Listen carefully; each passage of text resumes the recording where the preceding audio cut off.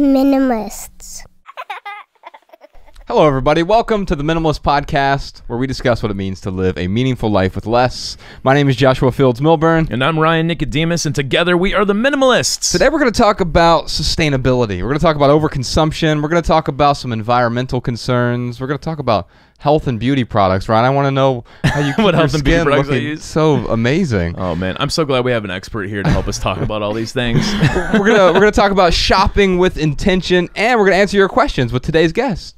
AmyAnn Cadwell is here. She is Welcome. the co-founder. Thank you. She's the CEO of thegoodtrade.com. Thank you for joining us today, AmyAnn. Thanks for having me. I'm so excited to be here. Well, our first question today is from Erica in, here, Los Angeles, California. I'm wondering if you have a thought about minimalist hygiene, because I am just exhausted trying to keep up with everything you're supposed to do to be a woman, a modern woman with, color and cuts and waxing and tweezing and shaving and showering and drying your hair. How can I be a minimalist without being gross? Just where is the line when it comes to hygiene? Ryan, can you explain to Erica how she can live as a modern woman? Yes, perfectly. Can you mansplain? Oh, my God. Well, here's the thing. I'll tell you, waxing, that makes me anxious. Just the thought of waxing Yes, anything on absolutely. my body. It should. Right? I don't know. I get my unibrow wax sometimes. Do you? And it hurts really bad. Really? Yes, sometimes. Well, Amy, your website, thegoodtrade.com, you actually and other contributors write about a lot of, there's a whole lot to unpack in Erica's question here. Yeah. She had this sort of shotgun of, it was healthcare or beauty care, or it went from waxing to all of a sudden showering and blow drying hair, and I get it. It becomes anxiety producing. Can we talk a little bit about this? Yeah. Well, first of all, I relate a lot. I think there's so many messages and so much pressure for women about everything we have to do to prove that we're taking care of ourselves.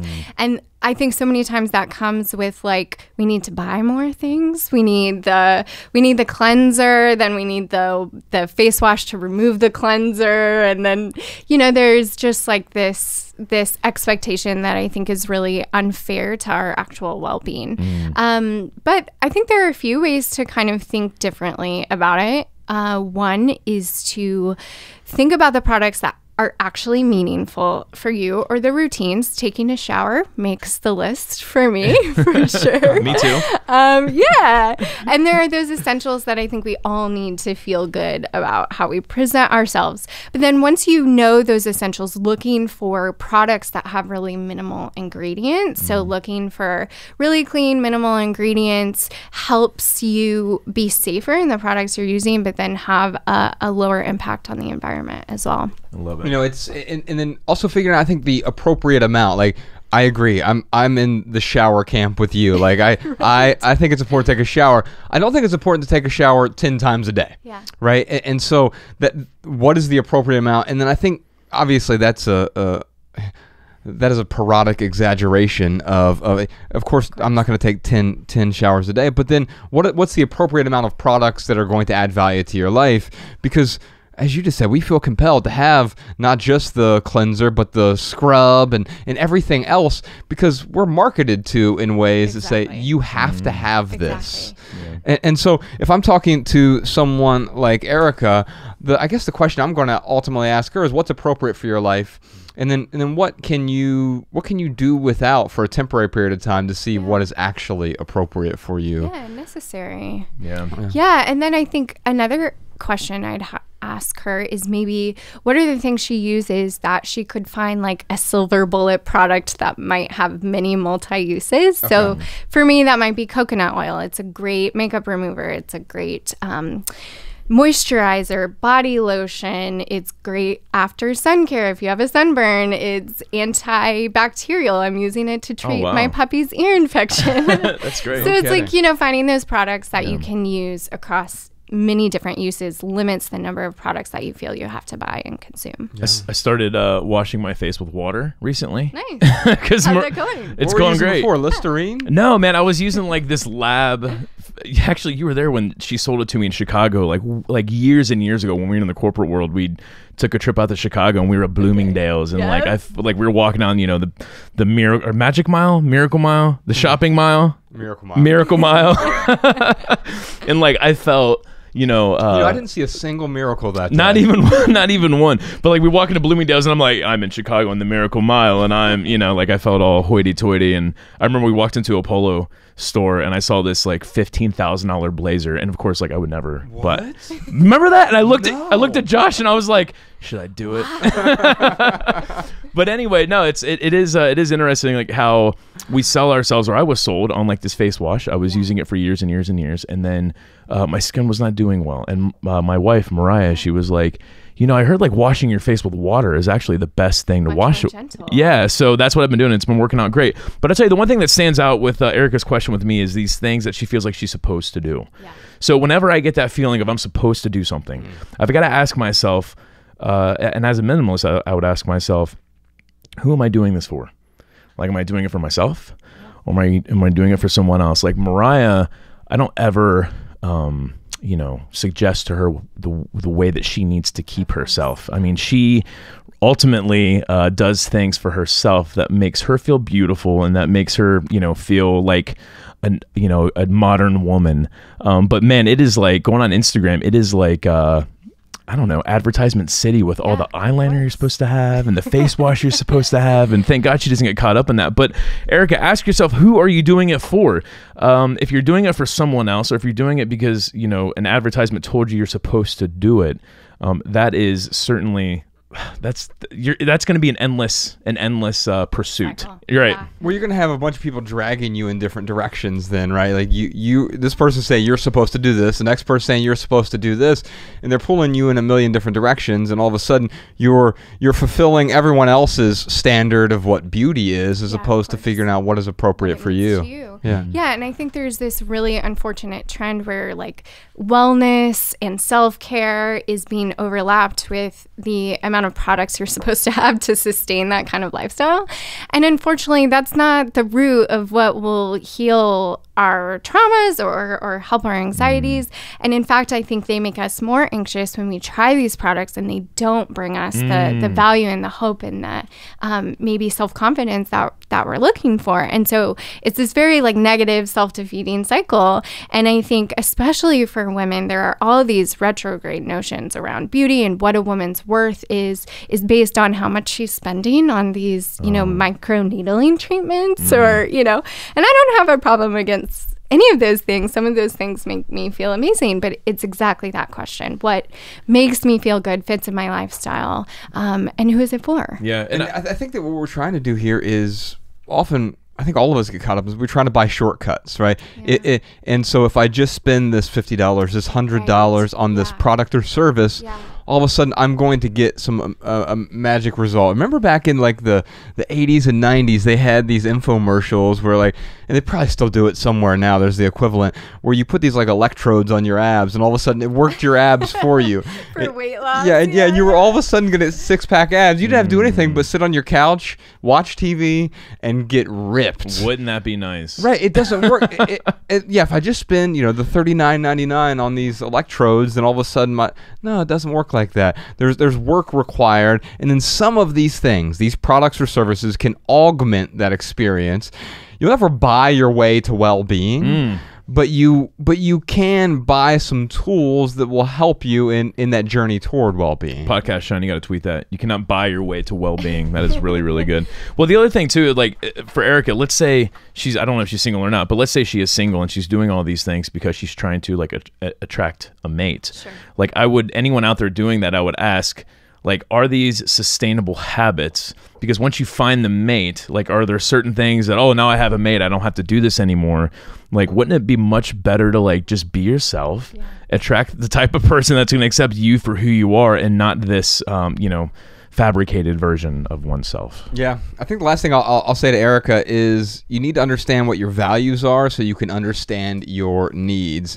Otherwise, everyone else's needs are going to become your needs, even though they are probably not even your wants, let alone your needs. So, Erica, I'm going to send you a copy of our book, Minimalism. It talks about the 5 foundational values that Ryan and I often talk about and how you can discover what is appropriate for you. And so if you like our podcast, you'll like the audiobook version of Minimalism, Live a Meaningful Life. Or if you want the book or the ebook version, we'll be happy to send those to you as well. Ryan, what time is it? You know what time it is? It is time for our lightning round where we answer questions from social media. Indeed, we do. So AmyAnn, this is how it works. We're at the Minimalists on all the social media networks. You're at The Good Trade on social media. Yep. And so people tweet us questions, they Instagram us questions, they DM us questions, and we try to answer them with a short, shareable, less than 140 character response. Okay. We put the text to these minimal maxims in the show notes. We're also going to put links to all the articles that we talk about today with The Good Trade as well. They're in the show notes, so you can copy and share our pithy answers on social media if you like. And now you can find all of our pithy answers, all of our minimal maxims in one place, thanks to our good friend Jessica Lynn Williams, minimalmaxims.com. Here's what we actually do, though.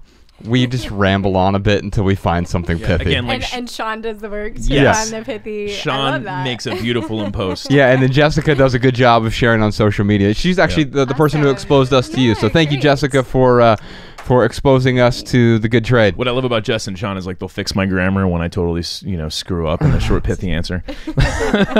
Like sometimes I'll see something on Twitter where someone's quoting me. I'm like, did I actually say that? Like, that's good. Like, it's all thanks to Sean and Jess. All right, our first question is from Olivia. What are some easy, non-overwhelming ways to introduce sustainability practices into a relationship without it coming across as judgmental? I would love if my fiance was just as jazzed about sustainability as I am, but I don't want to overstep with all my sustainable quirks. Well, so I have a pithy answer, and I'd love to hear what AmyAnn has to think about it. So the thing that stood out to me in Olivia's question here is, what are some easy, non-overwhelming ways? And that word easy, that's the shortcut thing we were just talking about, right? So my pithy answer is, important changes aren't easy, but they can be simple. And I think too often we conflate the two, right? Sure. We're looking for the path of least resistance. What is easy? But simple is the opposite. Simple is well curated. It's difficult work, but it is the most direct path toward whatever change we're trying to make. So Olivia is asking, well, look, my husband is just not jazzed about sustainability. and an uncharitable reading of this question would say, how do I force my husband to be more sustainable? I'm sure you get questions like this all the time. Yes. Yeah, I think it starts with education and actually getting buy-in together. So start with documentaries, start with a couple of books. I can usually get my husband to sit down for a documentary with me on some topic. If I'm interested in it, he'll give an hour to watch something or an hour and a half.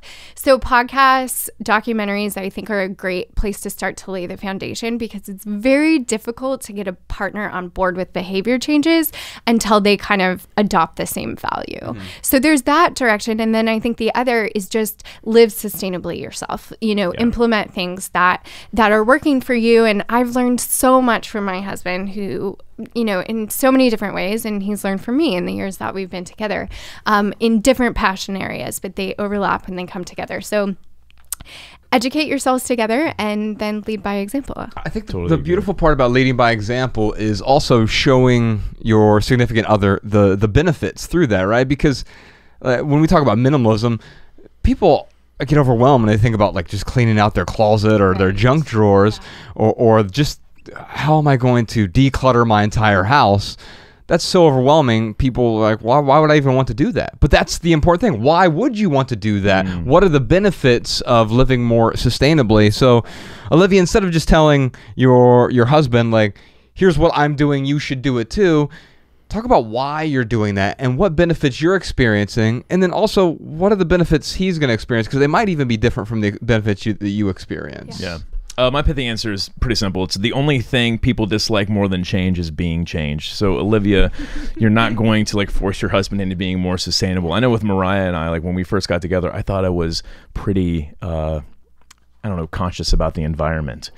And like living with her over time, I have really realized like, oh wow, there are things I haven't considered, like something small as like if you get Q-tips, you know, don't get the plastic Q-tips, like just something really small like that. Or Ziploc bags, it's not like I went through a ton of them, and because I didn't go through a ton of them, I never really thought about using Ziploc bags. But like Mariah has shown me, like, no, like not only can you use few Ziploc bags, but you can use fewer by reusing them, washing them out, things like that. So I guess ultimately, you know, I want to have a good relationship, and part of having a good relationship is going out of your way to support each other.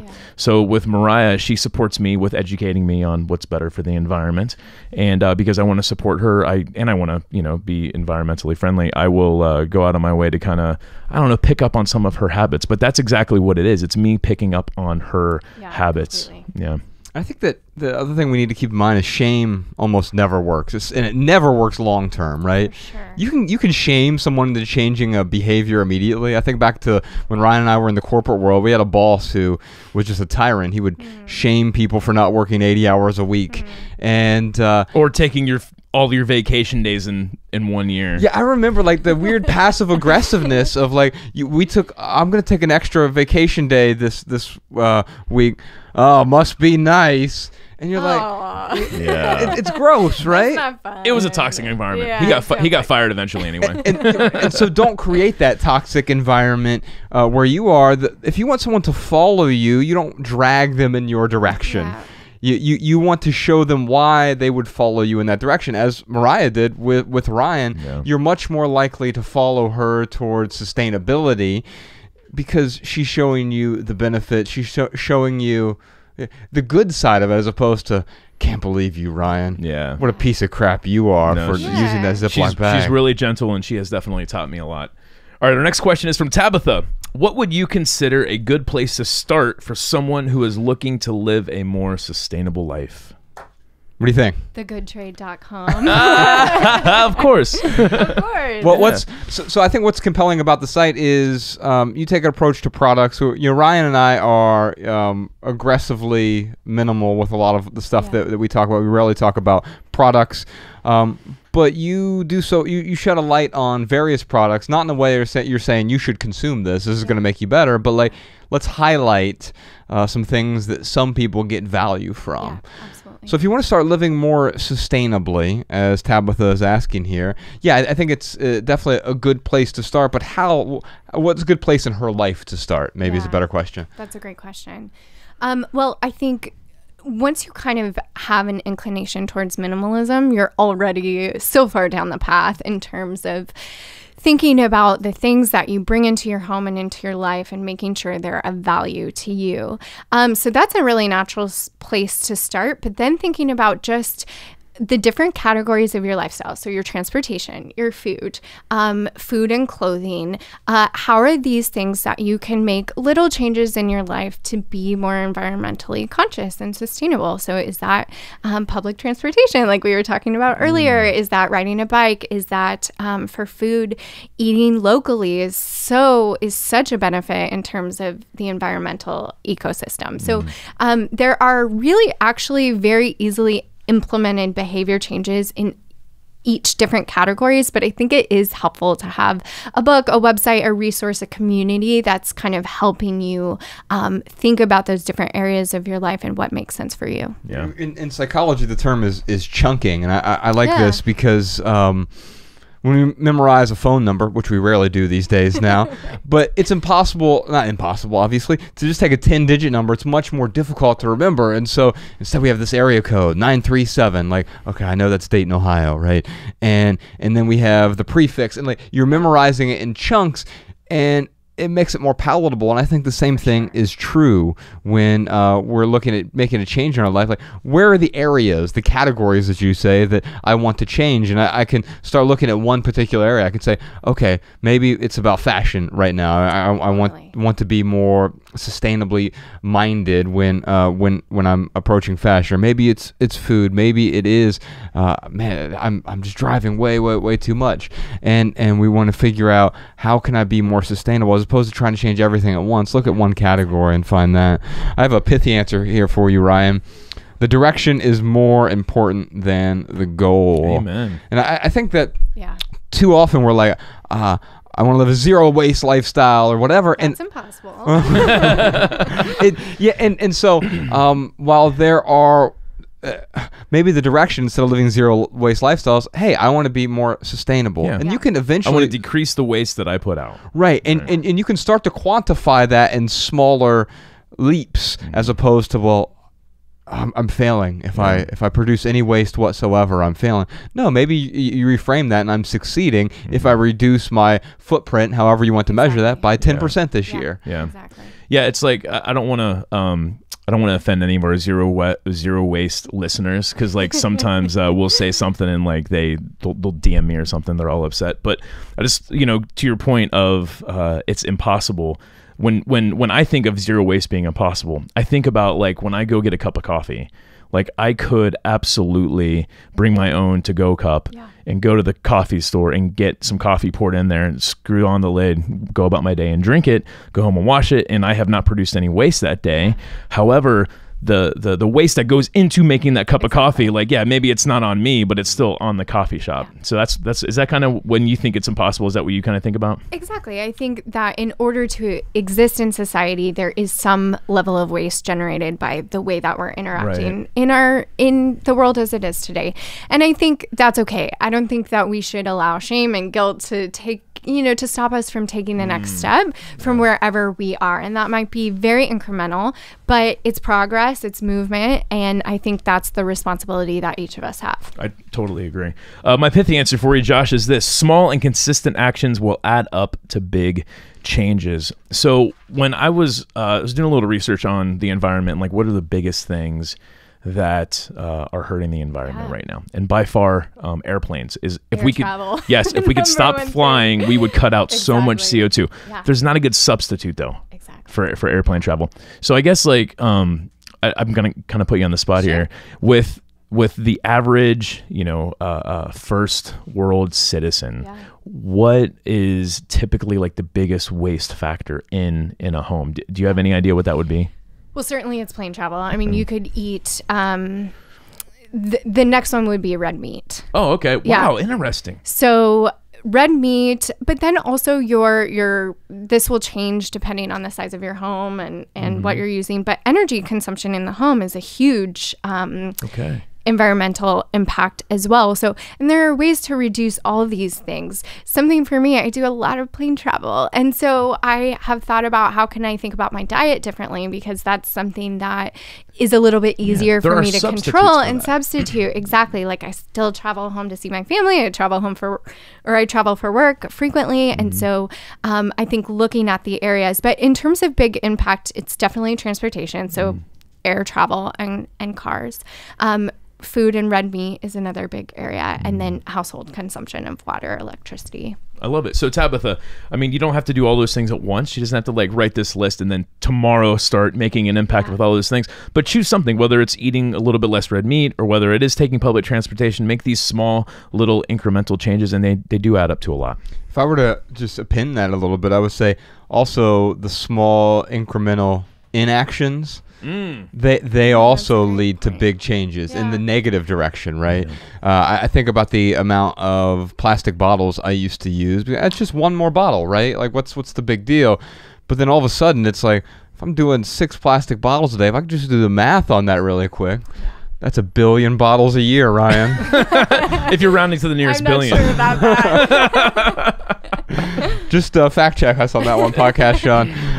Now it looks like we have several more surprise questions this week. Let's see. What was your minimalist journey inspired by environmental concerns? What are your recommendations regarding minimalist furniture? We've got an article to talk about here from AmyAnn's website. Also, at what point do you consider an item no longer repairable and simply replace it? How do I become more intentional as a shopper? Also, the 10 best affordable brands for ethical fashion on a budget. And 9 apps to help you live more sustainably. And Ryan, I want to play another game of overrated or underrated. I always lose that game. We're gonna talk about coffee. We're going to talk about sandwiches, avocados. Sandwich is underrated, I'll tell you right now.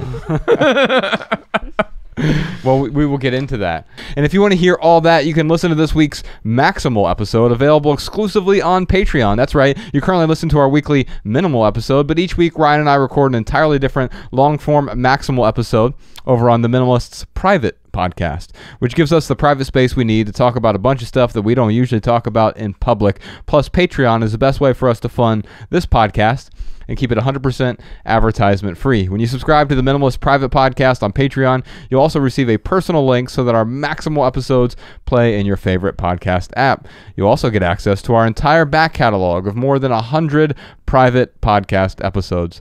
You can find all the details and all the good stuff, including an additional private podcast episode every week over at theminimalists.com/support. Ryan, what else you got for us this week? Josh, being informed is more important than ever these days, so I want to encourage you to read more and get informed.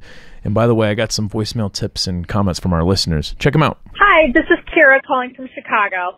I just listened to episode 12 on money and wanted to share some advice that helped me in my minimalist lifestyle during and after college.